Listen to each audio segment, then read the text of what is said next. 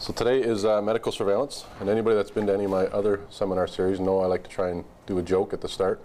I couldn't find a joke for medical surveillance, so I'll just give you my general joke. The owner of a drugstore walks in to find a guy leaning heavily against the wall. The owner asks the clerk, "What's with that guy over there by the wall?" The clerk says, "Well, he came in here this morning for a cough. I couldn't find the cough syrup, so I gave him an entire bottle of laxative." And the drugstore owner says, "You idiot, you can't treat a cough with a laxative." And the clerk replies, "Of course you can. Look at him. He's too afraid to cough." So, it's the best I got. Okay, so medical examinations and clinical tests that are required by law when a worker is exposed to designated substances. This is what medical surveillance is all about. We at the clinic offer medical surveillance for the designated substances. Most of the time we do isocyanates, silica, and lead, and some asbestos. But we can do all the other ones, but those are the main ones that we do here in Windsor. We also offer hygiene, ergonomic, patient visits, presentations, and those are all free. There is a charge for medical surveillance. And the charges vary depending on what substance we're talking about, because there's different costs for the different tests. So our rates are based on what those tests cost us to have done. So if you want to know for a specific chemical what it would cost to have us do the medical surveillance, I suggest you give me a call and I'll quote you a price. Medical surveillance serves as a backup for engineering and work practice controls. What this means is if we identify somebody who may have a problem related to one of the chemicals, this may mean that you have a problem as far as your engineering practices go in controlling that substance. So it would be an indicator for you to look at your process, to look at your hygiene controls, to look at what's going on. It's alert for potential problems, same thing as the other one. It allows for action to be taken to protect an individual worker. For chemicals like isocyanates, if we can catch the problem early enough, if somebody starts to develop breathing problems and we can remove them from the exposure, we stand a good chance of preventing them from developing asthma, which is one of the common problems from isocyanates. Medical surveillance was one of the first worker health strategies started in the early 19th century, along with workplace inspections by the government. Medical surveillance is also voluntary by the worker. The worker can choose to participate or choose not to participate, and all the costs for it are paid by the company. Some of the problems I have with the voluntary by the worker is it allows the employer to put some pressure on a worker to say, you know, it costs us a certain amount of money, you know, maybe if you say no, things would go better. It also allows the worker to refuse, because some workers are afraid, what if I get found not fit? Generally in a medical surveillance program, there's 3 things that you can be found, and I'll talk about them next. That the physician only discloses to the employer whether the worker's fit, unfit, or fit with restrictions. They can't disclose any of the test results. They can't disclose any of the other health information. So sometimes a worker might not want to participate because they're afraid to be found unfit and afraid they'll lose their job. If they're a painter, we tell them they can't be exposed to isocyanates, and then pretty much they can't be a painter, so they're very worried about keeping their job. So sometimes their health issues get put behind. The records also must be kept for 40 years. So anybody that wants to do medical surveillance, any kind of clinic or doctor that wants to get involved in it, has to realize that they have an obligation to keep the records for 40 years. If they close up their practices, they can send all the records into the Ministry of Labor. But it's one of the commitments that you have to be willing to make. So that's one of the commitments we have made arrangements for here, to keep the records for 40 years. And the worker can also receive results if they give their consent. And I would suggest to anybody that has medical surveillance or anybody that's involved in it as a worker, ask for your test results, keep your own test results, keep your own fit reports. It's just good for your own records. When we do it here, the breathing tests, mostly, we always give a copy to the worker of the breathing test, copy of the fit report to the worker. Some of the typical things you'll find on a medical surveillance form. This is a questionnaire that has to be done with pretty much every chemical. All 12 designated regulations require a questionnaire. The timing of the questionnaire varies depending on the chemical. Usually the average is 6 months to a year where you have to fill out the questionnaire. Some of the areas that you have to have in the questionnaire, obviously you need the name of the worker, maiden name of the mother. I think that's mostly for tracking reasons. I know it's a question a lot of times people say, well, why do I have to give that? It's for tracking, same thing as social insurance number, because there may be 2 people with the same name. It's just another way to identify you. Date of birth, occupation or job title, when you started working, when you stopped working, operations or processes where you're involved with the designated substance. We need to know how your plant is using that substance, how you're being exposed to it. If you have the concentration of the exposure, a lot of times that's difficult for us to get. They're supposed to be doing the measuring. Sometimes they don't. The Ministry of Labor only has so many inspectors, so they can't get everywhere. A lot of the small little mom and pop shops are not going to do the measuring. They should, but I think that's much more costly than the medical surveillance part. Maybe Barry can answer that. Probably costs a lot of money to send in one of those hygienists. Protective equipment, we need to know what kind of protective equipment the worker's wearing, if they have to wear breathing equipment, even if they're wearing gloves, coveralls. One of the big suggestions I always make to people is, use the coveralls, use the overcoats that your employer provides, and don't wash your clothes when you come home with your family's clothes. I don't care where you're working. Why do that? Just keep your clothes separate. Do your clothes in your own washing machine. We all know the stories about asbestos when they didn't know. Asbestos caused all those bad diseases. Wives were at home taking their husband's clothes, shaking them out, washing them, and they were developing mesothelioma, lung cancer, and various other things. So because we don't know about all the chemicals, keep them separate, wash them in their own cycles, do their own thing. Also, we need to know about doctor's visits. Sometimes some of your other problems with diabetes, other health issues that the worker might have an effect on some of the chemicals they're being exposed to. So we need to know about that. Any examinations or reports they've had done in the past. If you've just had a chest x-ray, there's no point in us doing another one right away. These ones on the questionnaire and as part of the worker's file are more specific towards the chemicals. So the health assessment would be more geared with questions towards which chemical we're talking about. Each chemical has its own health effects. So you have to know what you're talking about to be able to ask the right questions. Any of the test results that we do, any of the breathing tests, any of the blood tests we do, any referral letters, if we referred you to a specialist, if we've identified any other problems, we need to do that. I feel like I'm just talking and talking.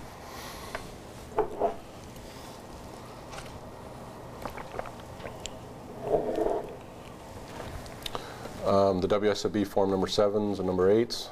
If we identify a problem, we need to fill out, the doctor has to fill out the compensation forms. That's also in the law, so it's not just an option. The doctor does have to fill out the workers' compensation forms. Any other health information that you have, any of the actions that were taken, and they qualify actions as the fit reports, the unfit report, or any specialist tests you have to be sent for. That all has to be in the file. We also generally request that we get a worksite visit to any place we do medical surveillance. It's much easier for us to talk to workers and understand what they're doing and what the process is if we were able to see the process in action. It's really hard to sit here and have somebody tell you what they do. It's much easier if you can go see it. So it's usually one of our requirements that we get a worksite visit. It's not by law, but it's my law. Okay, the purpose of medical surveillance, to develop a baseline. It's very important to get a baseline on a worker before they're exposed. It's hard to notice breathing changes if we don't know the way you were before you went in. So it's very important that we get a baseline on everybody. So it's important we see people before they start working with the different chemicals. This is probably one of the areas we get the least success in, because most of the time people that are here for the medical surveillance, because the company got, the Ministry of Labor came in for some reason, found out they were working with a designated substance, wrote them an order and said they had to have medical surveillance. So then the workers have already been working for 5 or 10 years with whatever chemical before they end up here. It would be great if we could get, when the company starts up, they get involved in this, but it's usually a low priority, the health and safety. It doesn't come up till later. Purpose is to detect problems early with the workers. Like I said, for isocyanates, we can help prevent asthma, and it's reversible. Also, one of the purposes is to file a WSIB claim if we need. And one of the big areas where the clinic emphasizes is health education. Sometimes if you go with these places that come in and do it on a fee basis service, they have to get X number of people through the system to be able to make their profit margin, so they don't have a lot of time to talk about health education. Here at the clinic, we have the freedom to spend as much time as we need with each person. So we can go over a range of problems and a range of things that they can be doing to help themselves. Medical surveillance, again, includes pre-employment, pre-placement medical exams, periodic medical exams. These vary based on the chemical, depending on how often we have to do it, health education and record keeping. Okay, medical surveillance, specific tests and regulations for medical surveillance can be found in the regulations for the 11 designated substances.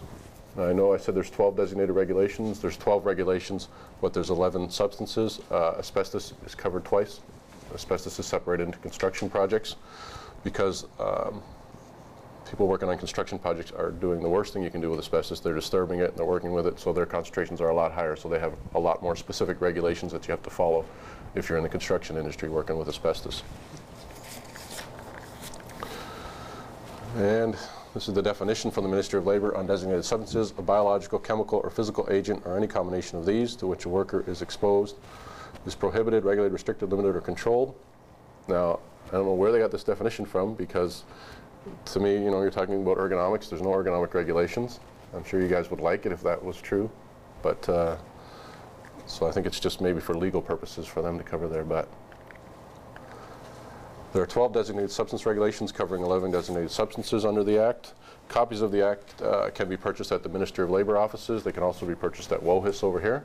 So anybody that has any of these designated substances, I would suggest you at least get 2 copies for each member of the Joint Health and Safety Committee, one for management, one for union side. If you have these substances, you better buy a copy. And here's the substances. Now, I got a little contest, and everybody who works here is excluded. Whoever can find the spelling mistake wins a prize. So it's for the outside people. I'll give you a second and I can take a break. What happened was I burned my disc, then I noticed the mistake. I didn't want to burn another disc, so I thought I'd make a game out of it. Anybody? You're not eligible. Anybody from here is not eligible. Take your time, because I need a break anyways. Yeah. Ah, she got it. Yeah. Ethylene is spelt wrong. So here's your prize. Oh.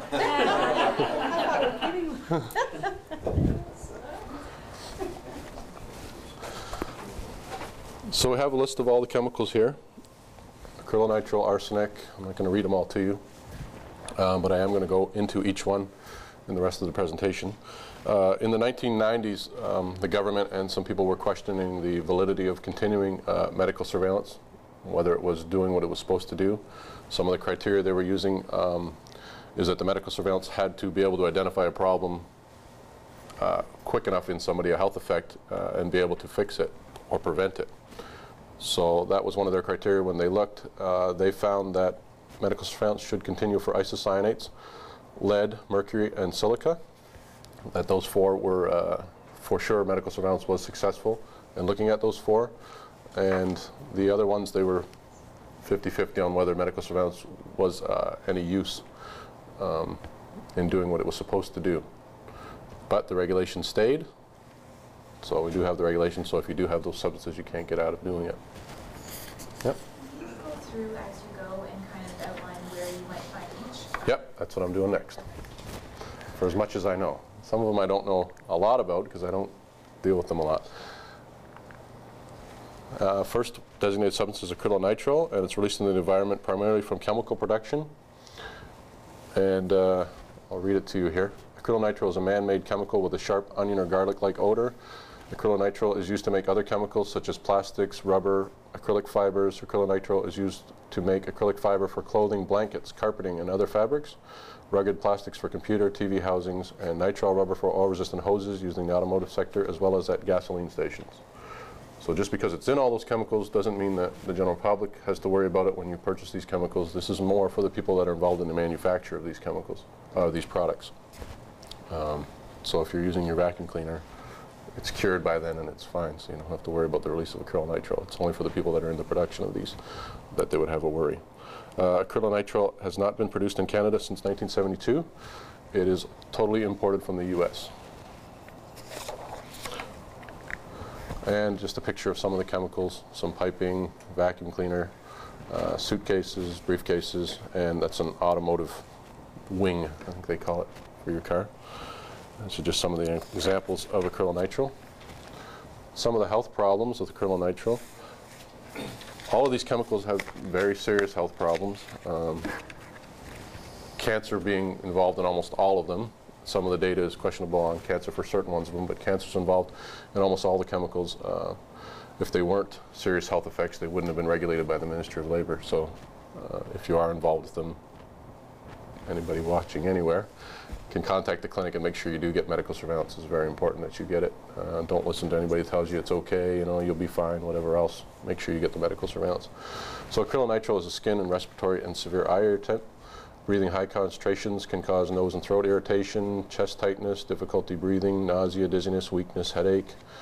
At higher concentrations, damages the red blood cells and the liver.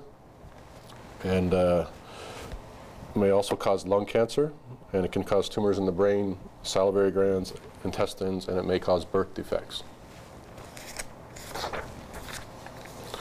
Some of the clinical tests that we can do for acrylonitrile. I have a whole long thing about it, but I'll cut it back a little bit. We do liver function tests. We do different urine and blood tests, but they're also, some of those tests are affected by cigarette smoke, so that's why the health history is very important. If you smoke, some of your acrylonitrile levels will be up. Some of your liver function tests will be up because cigarette smoke. Should I give my little speech about not smoking? It's going to come up in almost all the chemicals. A cigarette has almost all of these chemicals in it, so remember that when you're having your cigarette, acrylonitrile, arsenic. They mix lots of benzene, lots of stuff in your cigarette. We also do x-rays, acrylonitrile absorption tests. Because it's absorbed by the body, we look for some of the metabolites, some of the products that it produces, that the body produces when it's absorbing the acrylonitrile. And one of the big things we're also looking for in this is colorectal cancer. So it's important with the health assessment to understand some of those health problems, so you're asking the right questions, you know, how are they going to the bathroom and things like that. That's it for that, I guess. We also do, the big part for health education for this is to wash before you go and drink or smoke. Make sure you keep your personal hygiene up. Arsenic. Arsenic is a naturally occurring element widely distributed in the Earth's crust. Arsenic is an element that is used with other metals to make hard, strong, and corrosion-resistant alloys. Arsenic compounds are found in pigments, animal poisons, insecticides, paints, wallpaper, ceramics, and poison gases for chemical warfare. Most of the occupational exposure comes from copper or lead smelting.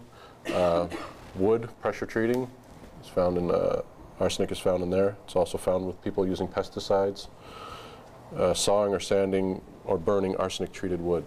Barry and I had a lady who had an arsenic problem at her house, and they had a pressure treated deck.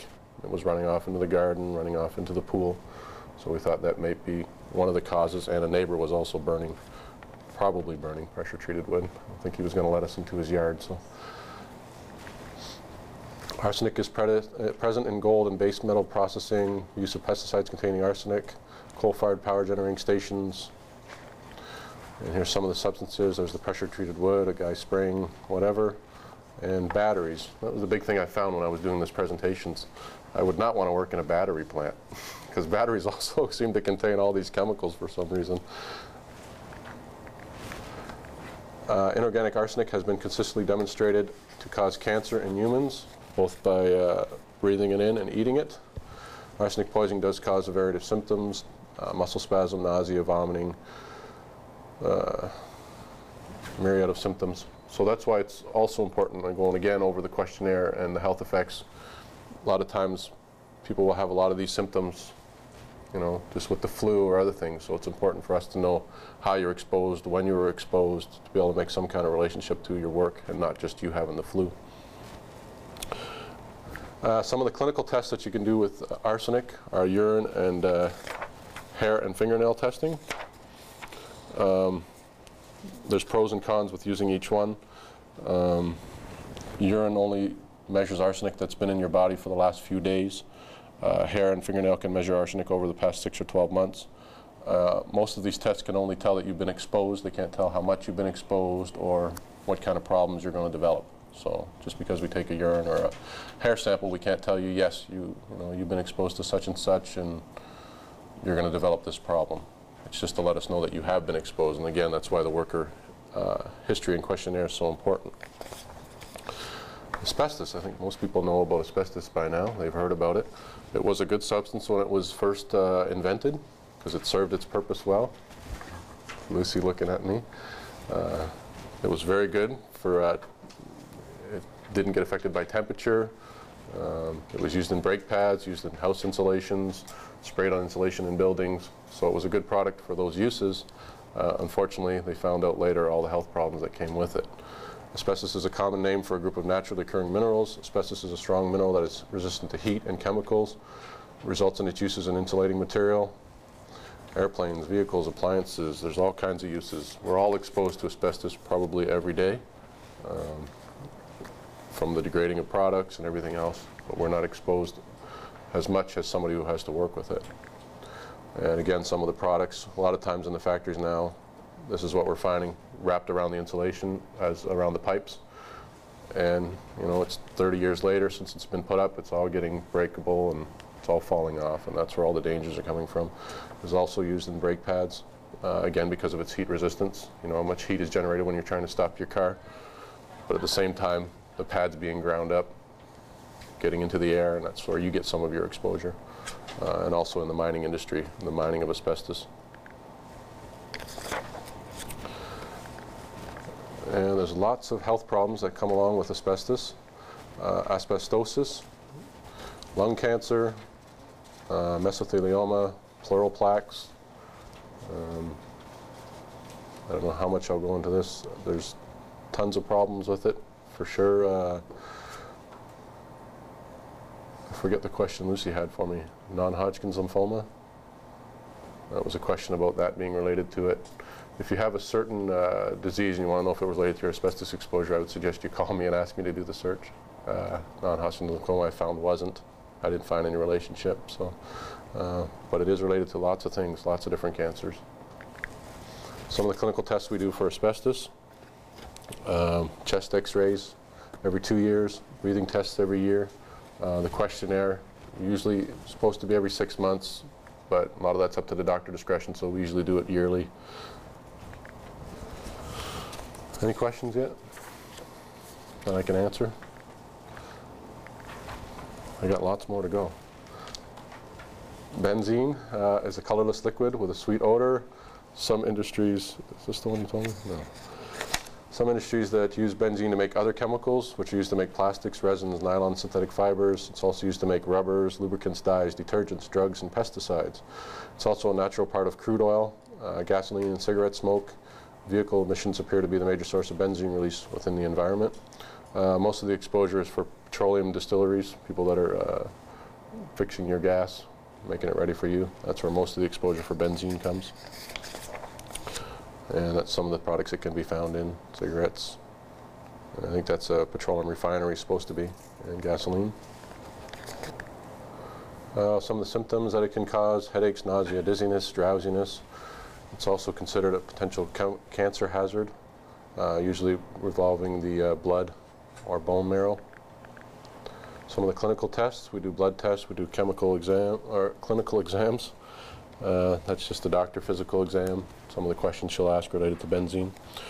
Benzene is converted in the body, so we can't take blood and see if you've been exposed to benzene. We look for some of the byproducts that the body produces when you're exposed to benzene. We look if those levels are up. Liver function enzymes and different metabolites, they call them, in your blood. Coke oven emissions. One of the ones I know probably the least about. The primary use of coke or carbon is in the extraction of metals from their ores, especially in the manufacture of iron and steel. It's also used to synthesize calcium carbide and to manufacture graphite and electrodes. Most of the time, if you work at a coke plant, that's where your exposure is. There's not too much exposure for other people, maybe for people that live around a coke plant, but generally not for anybody else. And that's just some of the plants. Some smelting processes also have coke oven emissions, and that's supposed to be a coke oven.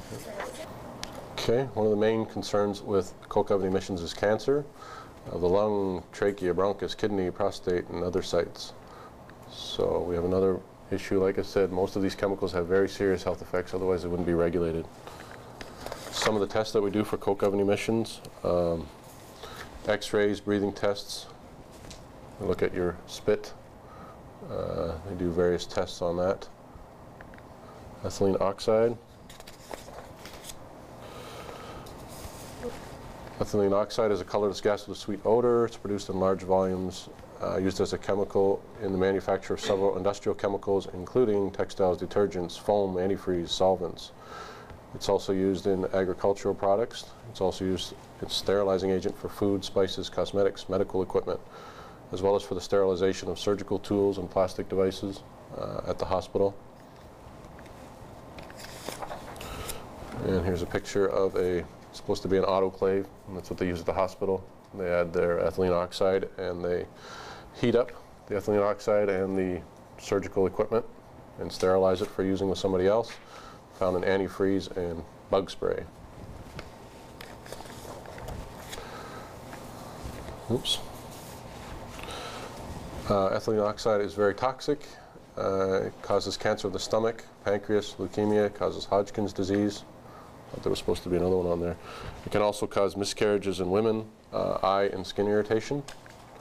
Some of the tests that we do for ethylene oxide, blood tests, breathing tests, chest x-rays, liver function tests again. Isocyanates. This is the one that we do most of our medical surveillance here at the clinic for, and they can be found in many products. Some of the main exposures we have in Windsor are the automotive repair shops, and it's also used in foam production for such things as car seats. So a place like Woodbridge Foam would be using isocyanates. And there's a car plant and a foam seat. That guy was supposed to be painting on there, but isocyanates have a strong irritant effect of the respiratory tract. They're also skin irritants. They're also eye irritants. And I don't have asthma on there, but they cause asthma, like I said before. So that's why it's important for us to understand some of the effects. It's no good just to ask the person about breathing problems if you don't know that isocyanates also can cause them rashes.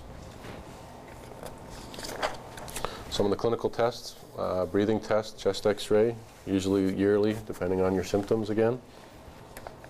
And if we have time, I'm going to ask for a volunteer and do a breathing test on somebody.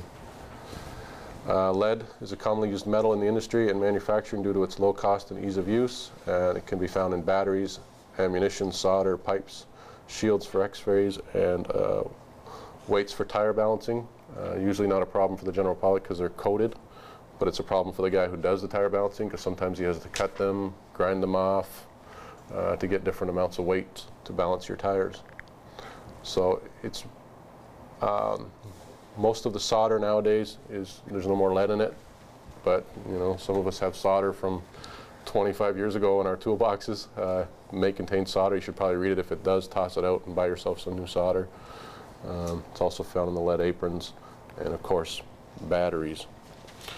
And somebody wanted me to mention it's found in paints, mostly in China, I think. But it is a concern for somebody who has an old house. It could have been found in your paint chips. Pretty much not anymore. Some of the symptoms from exposure to lead include headache, fatigue, nausea, abdominal cramps, joint pain, metallic taste in the mouth. Very high exposure can cause paralysis, coma, and death, and it also can damage your brain and your kidneys. Some of the tests we do for lead are blood lead levels. It's also important for us to know which type of lead you're exposed to. Blood lead levels don't work for these two types of lead, so we would have to do a urine lead test.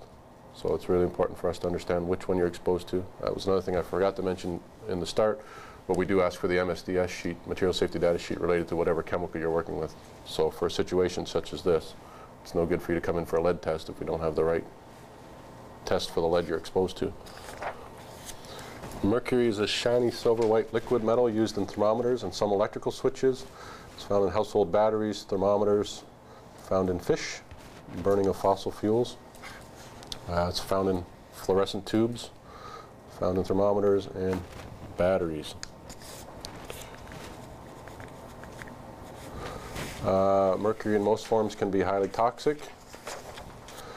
And you should avoid ingesting, inhaling, or touching mercury with your skin. Causes neurological effects.